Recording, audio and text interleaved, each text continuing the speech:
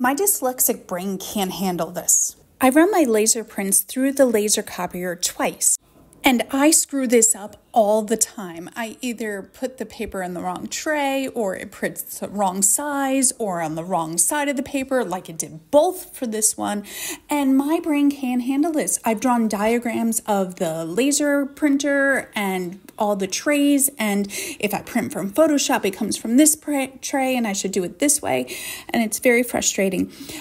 But all in all, if you print twice, it usually comes out with a better print. This one's okay. The original image was a little weak and over-edited, so it's not like super clear, but I kind of like that effect for this one and enjoy this Waffle House print.